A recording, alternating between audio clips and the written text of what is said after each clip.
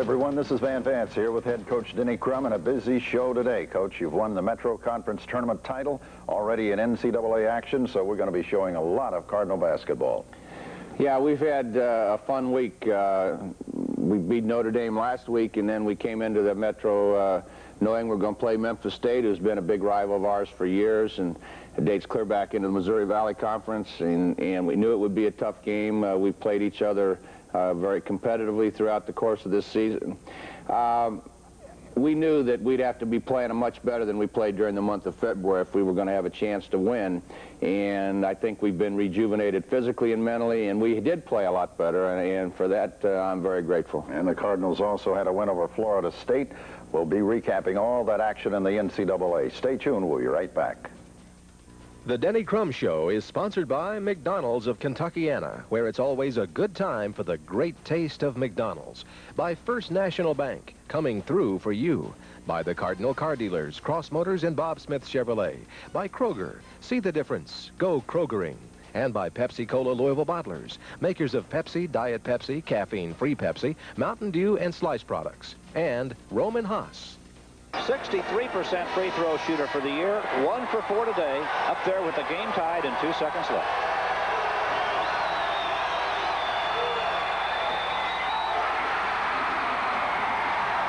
Louisville down 9 late in the second half, and the Cardinals have rallied to lead now with 2 seconds left to play.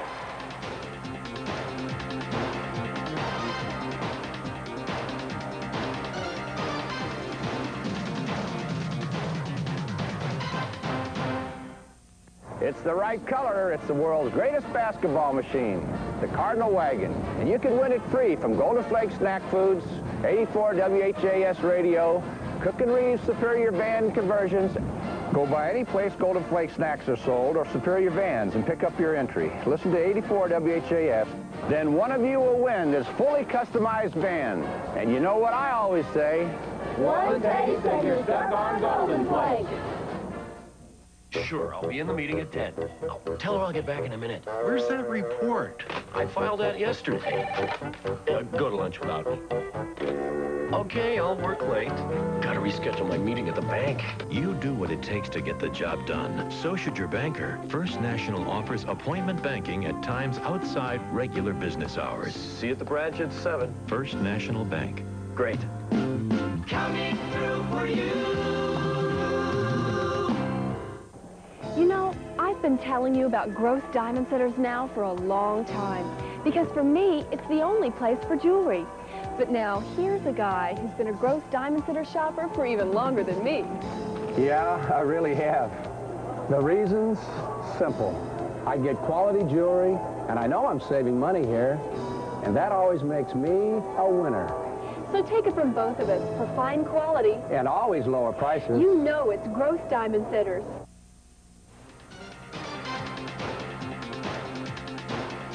Coach, we've just gone through round 1 of where the Metro Conference Tournament is going to move around to different locations all around the league. And Columbia, South Carolina was the first stop. The folks did a good job down there as far as hosting it. I'm sure they would like to sell a lot more tickets, but there was a lot of enthusiasm and a lot of great basketball. Yeah, we had, other than South Carolina, the host school, we had more fans there than anyone else, which didn't surprise me. We've got great support, and they travel with us no matter where we go. Coming into the Memphis game, one of the things that always scares you about a team like Memphis is their great quickness. They probably are as quick as any team we've played all year. They've got great balance on their team. They all are capable of scoring. They put a lot of pressure on you defensively with their man-to-man. They're also capable of playing zone defense. But I think their real strength is in their transition game. They're up-tempo running on offense, and they draw a lot of fouls, and they shoot free throws well themselves. When they get their outside game going with Cheyenne Gibson and Elliott Perry, and they're able to hit the perimeter shots, they're very, very tough inside. And I think coming into that game, I was more concerned about that particular game than anyone else that we might have to play, because they are one of the few teams in our league that is quicker than we are, and quickness you cannot teach, you cannot coach, and it does create a lot of problems for you. Trying to stop the transition game with Elliott Perry handling the ball is always a chore.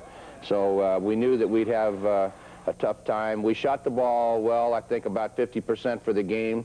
But again, we only hit 50% from the free throw line. I think we hit 12 out of 24 or something like that from the free throw line. And anytime you go through the course of a game and miss 12 free throws, and then some of those are front ends of the 1-and-1, you're missing a lot of points opportunity. So as I predicted, that game came right down to the wire. Everybody said, well, what do you think? Will it be like the game you played in Memphis where we got ahead 16, 18 points in the first half, or will it be like the game in Louisville where Memphis got 24-0 ahead of us, where we missed our first 14 opportunities with turnovers and missed shots? And I said, no, it won't be like either one of those games. It'll be a game that'll come right down to the wire, and it certainly did.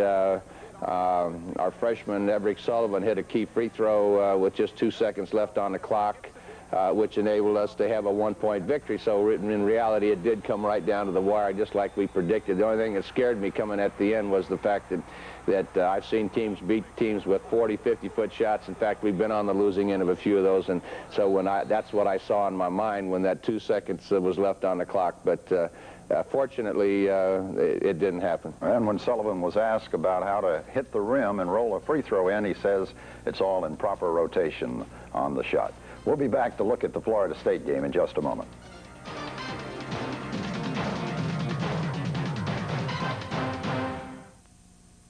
Listen to the scissors turning all around. Don't you love the sound of a price coming down?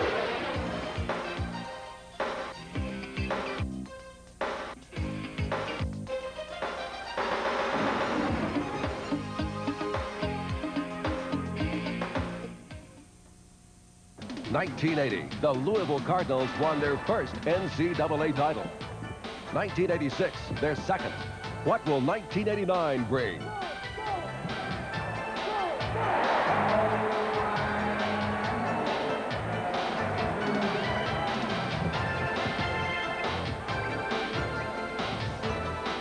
WHAS-TV is proud to be a part of the Louisville Cardinals and their winning tradition. Good luck, Cards.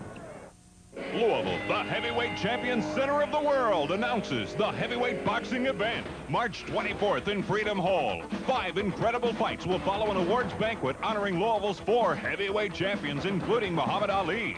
The boxing event features Carl the Truth Williams and Louisville's own Greg Page. For ringside seat information, call 778-3731. For fight tickets only, call Ticketron or the Freedom Hall box office. Don't miss Louisville's heavyweight boxing event.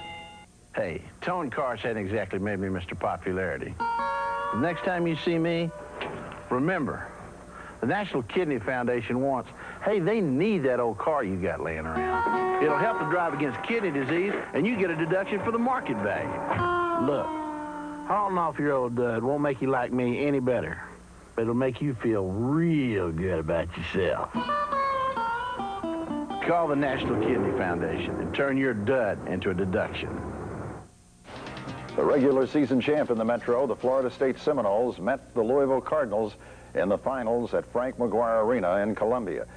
Coach, this is a good team. Pat Kennedy's done a great job, but Florida State began to proclaim, even when you went down there and beat them, that they were as good or better than Louisville anymore. They've been bragging a little bit. Well, this particular year, they were a senior-dominated team, and very talented, very physical team.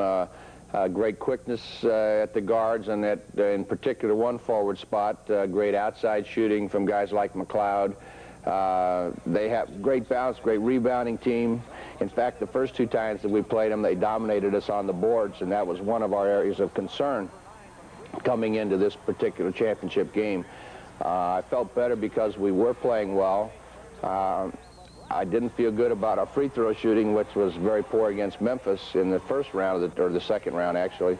But I did feel good about our chances because I knew we were playing as hard as we could play, and I know as long as we're doing that and mentally right, I think we've got a chance. But I kept thinking about our 50% shooting from the free throw line, and as it turned out, in this particular game, we shot free throws. I think we hit 20 out of 24. Had we shot 12 out of 24, we'd have been 8 points shy of where we were. We end up winning by 7, and that game would have come right down to the wire, too. So I think the big differences in our play on against Memphis State and against Florida State was our ability to hit the free throws. And ironically, Florida State's free throw shooting throughout the course of the season, they shot 76% from the free throw line, which is really outstanding. If I had a team that shot free throws that well, I'd be tickled to death, and I know Coach Kennedy was, but under the pressure of this tournament, they didn't shoot their free throws very well, even though they had 27 attempts. They didn't shoot near the percentage that we did, and I think that's very unusual for their team. Consequently, I think that was the big difference in the game, but it was an up-tempo game. We got off to a good start. We hit our first 3 or 4 shots, and we got the ball down the floor before they could get back.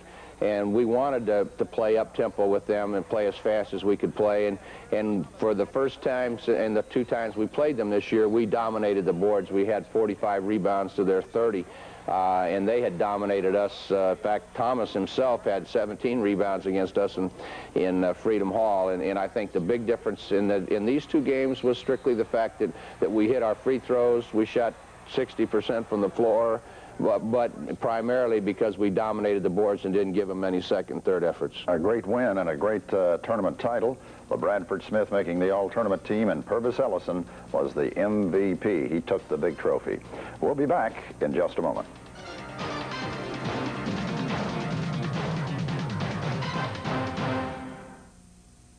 Despite being wonderful companions, my subject group scored low in all coordination skills, showed poor organization, and no decision-making abilities. Unless I can bridge the gap between us, this project will be canceled. Thank you. You're welcome.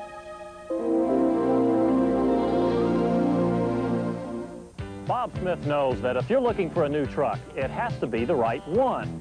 And Bob Smith's the one with a huge inventory of new '89 Chevy trucks. These are the hardest working trucks in Chevy history, like the new redesigned full-size half-ton pickups, passenger Astrovans, S10 pickups, and Blazers, available at Bob Smith's everyday low prices. See the '89s now at Bob Smith's Chevrolet, Westport Road at the Gene Snyder Freeway. For great deals on Chevy trucks, Bob Smith's the one. Dad! Quitting time, Joan. Heard from the bank yet, Joan? They might get back to her next week. I wouldn't bet on it. First National takes your requests very seriously. When you ask something of us, we'll get back to you the very same day. How many banks can make that kind of promise? Joan Budd, your bank's on line 1. Don't wait for me. What bank was that? First National Bank. Coming through for you. You know, I've been telling you about Gross Diamond Sitters now for a long time, because for me, it's the only place for jewelry. But now, here's a guy who's been a Gross Diamond Sitter shopper for even longer than me. Yeah, I really have. The reason's simple. I get quality jewelry, and I know I'm saving money here, and that always makes me a winner. So take it from both of us, for fine quality. And always lower prices. You know it's Gross Diamond Sitters.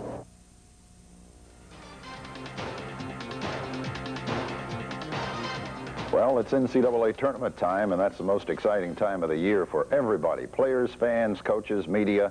This is it. This is the big show. Coach Crum, a couple of years ago, you and the NCAA had a little heart-to-heart talk, especially in the summertime. How do you feel the committee? Do you think they have improved their selection process? Are you more satisfied? Yeah, I really do. I'm very complimentary of the committee, Van, right now for a number of reasons.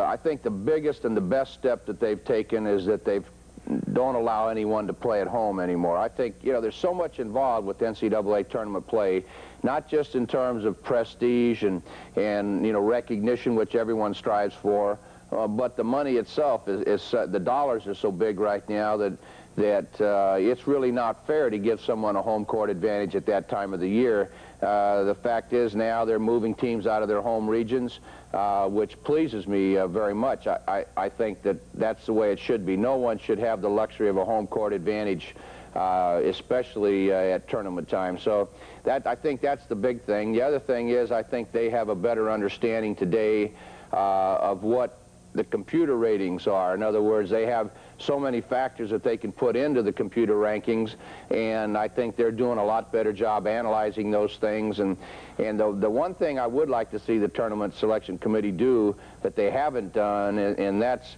have the games on Sunday. If they're going to make the announcements at 6 o'clock, they should say, okay, everybody has to be done playing by 3:30 or 4 o'clock or so on that Sunday, so that their committee has an opportunity to then reevaluate the outcome of all those games and say, okay, this is the way it's going to be, and based on you know, these particular games that were played today, because every game can change somewhat their perspective of how you and the opponents do. So I think that's the one area that I'd like to see them address. But I think they're doing a great job. They understand, obviously, no matter who is in the tournament and who isn't in the tournament, someone's going to be disappointed and somebody's going to be elated, and I think that's just the way it has to be. There's no way to get around that. Okay, we're out of time to talk much about your bracket, but it's a tough one. Your region, Illinois, #1. Yeah, there aren't any easy ones. You get what you take, and that's, I mean, we take what we get, and that's what we've gotten, and we're just happy to be playing. Well, when I talk about people being excited because everybody would like to go right to the top, let's put it this way, in our feature here on basketball, A Chance for Heaven, and singing is Christopher Cross. I've always been a strong believer in momentum. If you can play well in your tournament and get on a high and you get the feeling of self-confidence that goes with winning, it gives you a good feeling going into the NCAA tournament.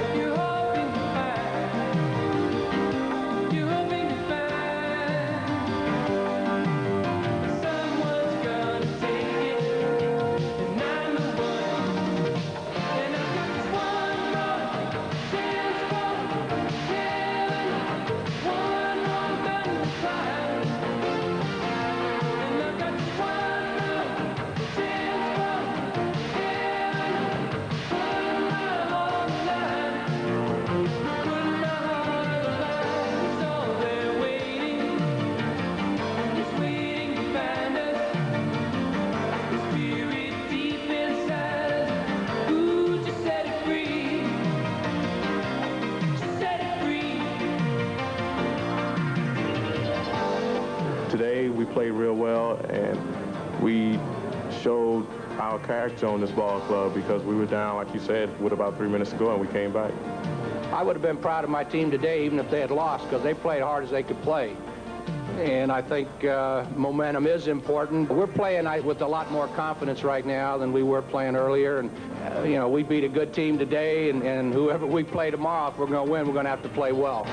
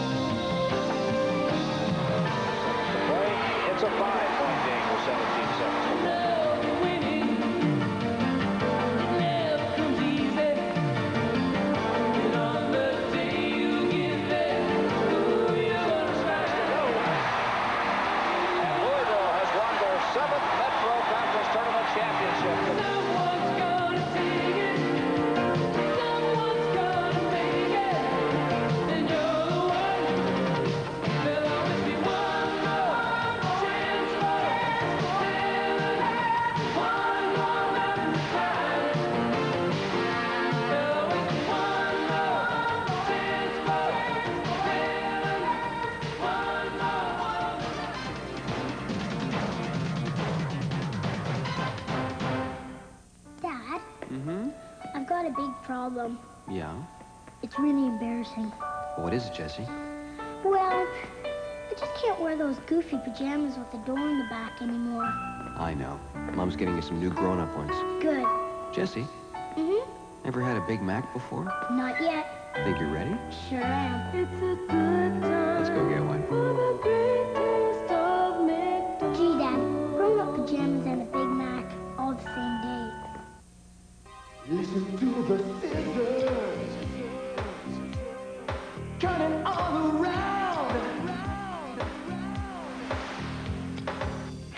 Don't you love the sound of a price coming down?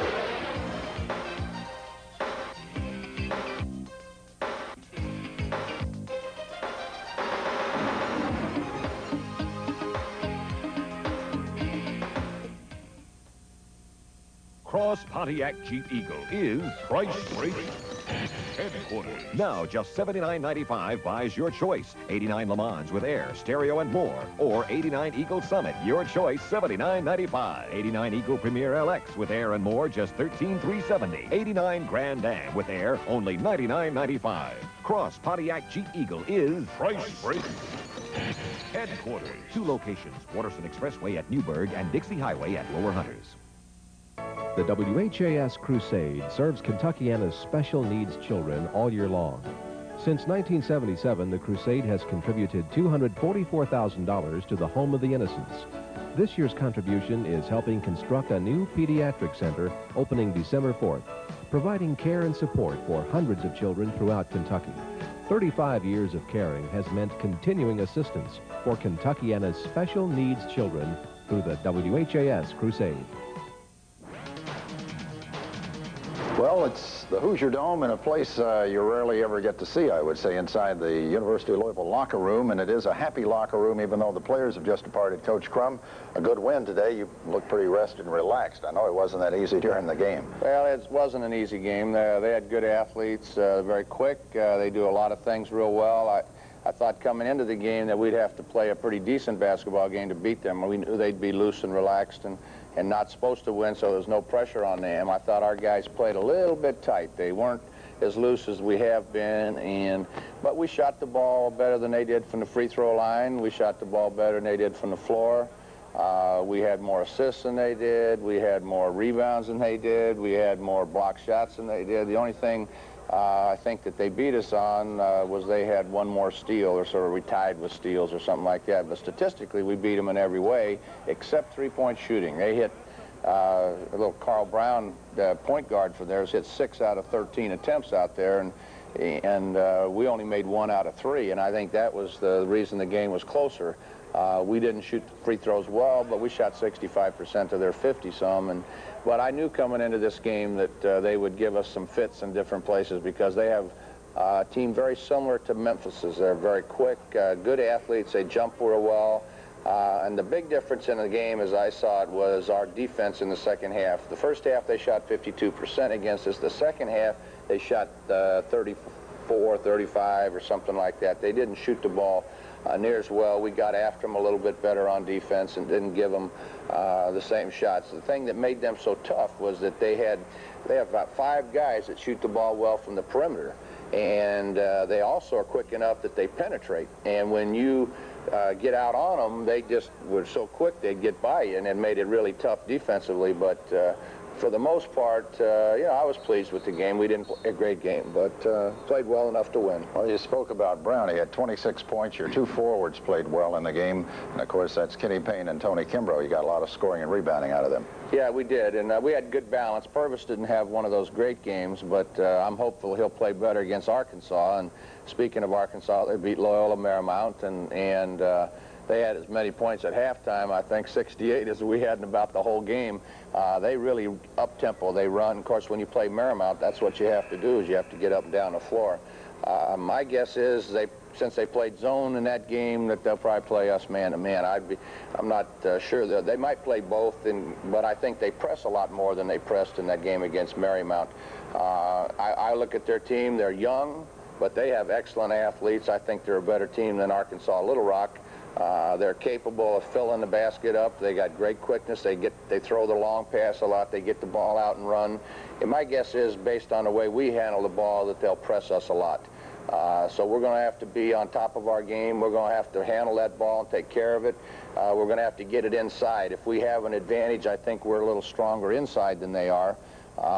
They're two guys, 6'9", are tough, but I think if we can get the ball into Purvis and Felton and Tony and stuff on the inside of our game, that'll help open up our outside. So we've got a job to do there, but I think we're up to it if we play like we've been playing and play a little better than we played against Little Rock. All right, the Cardinals going into action. Of course, that's going to be quite a game. They've won one. They're trying to win another one and go on to another dome. They're calling Cardinals Dome Gnomes if they can get to Minneapolis. Stay tuned. We'll be back next week, and stay tuned for the action later today. This is Van Vance with Coach Crum. So long, everybody. The Denny Crum Show has been sponsored by McDonald's of Kentuckiana, where it's always a good time for the great taste of McDonald's. By First National Bank, coming through for you. By the Cardinal Car Dealers, Cross Motors and Bob Smith Chevrolet. By Kroger, see the difference, go Krogering. By Pepsi Cola Louisville Bottling.